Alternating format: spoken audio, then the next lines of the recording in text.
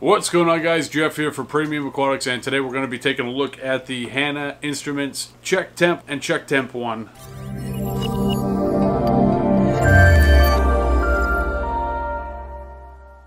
I hope everybody is having a fantastic day, and if you're new to what we're doing here, this is where we take a look at new products each and every week to help you make an informed decision on what is right for you, your reef tank, and your budget. And this week we're going to be taking a look at the Hanna Instruments Checktemp and Checktemp 1, so let's jump into it. What's going on, folks? So today we have a new product for you. We're going to be taking a look at the Hanna Instruments Checktemp 1 as well as the Hanna Instruments Checktemp. Very similar items that we have here.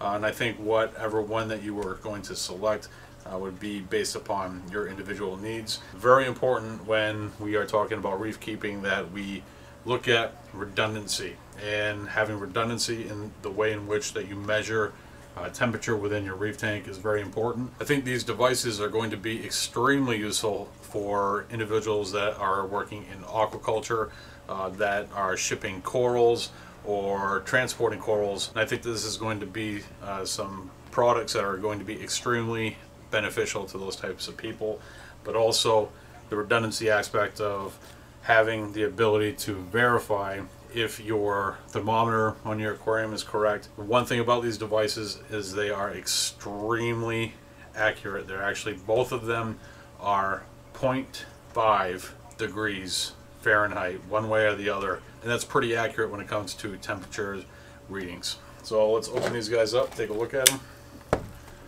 First, we're going to open up the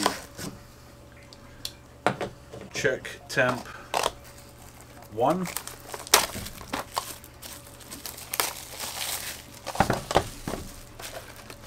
And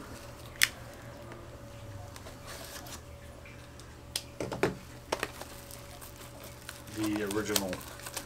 Both these devices, as you can kind of see looking at the cases, are kind of different in the way in which they look, but they're going to operate pretty similar to one another. The Checktemp 1 requires 3 AAA batteries, and you have this soft silicone cord that connects to the temperature probe, and then you have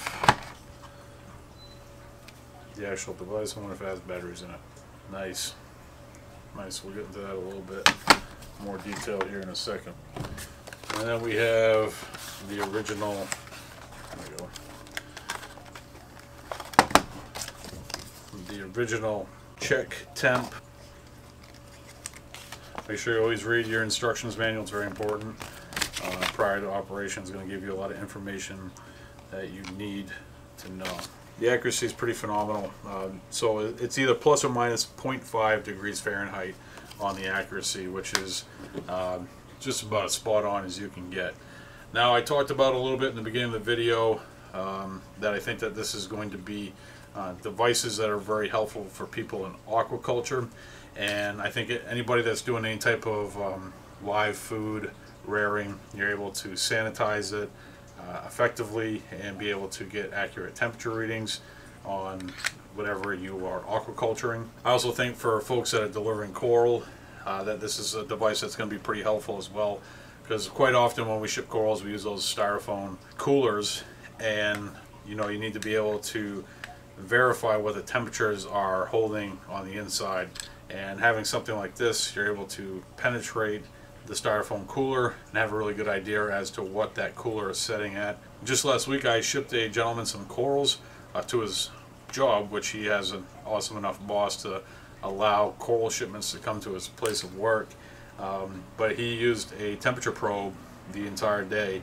to make sure that those corals were sitting at the appropriate temperature. And with the Hanna Temp Check, you actually have the ability to check the inside temperature of the cooler without even opening it, so you don't have to worry about letting out too much cool air or letting in too hot of air or what have you. You can just get that reading as long as you don't poke a bag. If you know your corals are in a specimen container, that's probably going to be the best bet to use something like that. But right now what we're going to do is we're going to change it from Celsius to Fahrenheit. When you first turn on your probe, it's going to say CAL and then 0. Once it does that, it's perfectly fine. But you'll see that it is actually reading in Celsius. So right here, you open up the back, and there's this little button right there that you can see that's kind of hidden a little bit. It's a little black button. It's kind of hard to see in this light, but basically all you have to do is just hit that button, and you hit this front button, and then it went from Celsius to Fahrenheit, and then we're going to hit the button again, and then it's going to go through its auto shut off. So right now the auto shut off is at 8 minutes. You can choose between 8 minutes and 60 minutes. We're going to go ahead and leave it alone. So right now, currently, the air temperature, see if it drops down a little bit. It's pretty warm in here, I guess. But this is the fish tank room, so alright, it's going to drop down pretty quick. That's pretty fast as far as it's adjusting its temperature. So it's already on Fahrenheit. We're good to go. We have it set on the 8-minute shut off time. There we go. Alright, so I got that back in there. You already can see that the temperature is dropping pretty quick. Pretty simple device here with the temp check, the original.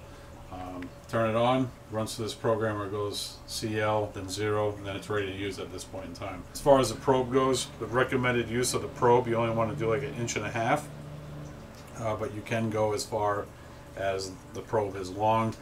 But again, Hanna Instruments only recommends about 1.5 inches of the tip of the probe is more than enough to get an accurate reading. So I'm going to shut that off. I like this pretty handy, simple device. And you have a good amount of cord here. It's a soft silicone. This is definitely, I would say, a situation where you would probably be taking multiple temperature readings and kind of having this base unit sitting down.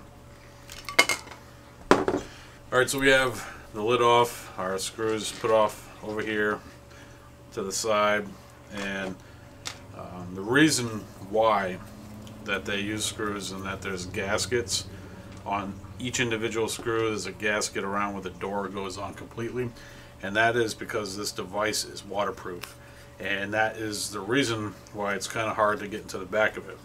So keep that in mind. Don't necessarily frown upon it just because it's hard to get into the back, because ultimately it's to protect the device and make sure that it is waterproof, so in the event that this were to fall in water, it's not going to ruin the device. Alright, so we're going to turn it on. It's going to go through its setup menu. Everything is good. We get our Celsius rating. We want to change that to Fahrenheit. So we're going to hit that button. We're on Celsius. We want Fahrenheit. And then we got it set at 8. That's good enough for us. And we're good. So now the probe is now reading in Fahrenheit. And we're going to put this back together. Alright. So we're good to go. We're reading Fahrenheit. And we're good to check some temperatures. For the common everyday hobbyist, I think it is very important to have levels of redundancy in the way in which you keep a reef tank.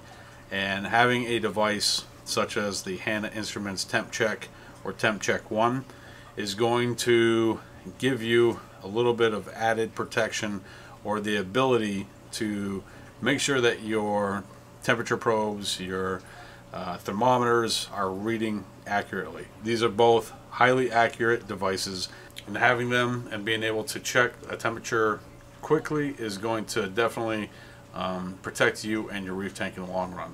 So if you want to check out the Hanna Instruments Temp Check and Temp Check 1, there's going to be a link in the description below which will bring you to Premium Aquatics, where you can do some more research or even pick one up for yourself. Alright folks, that's going to do it for this video. I hope you enjoyed this one. If you're new to the channel, don't forget to hit that subscribe button and the bell so you can be notified every time that we upload a new video. That's going to do it for this one. I'll see you next time right here with a brand new video.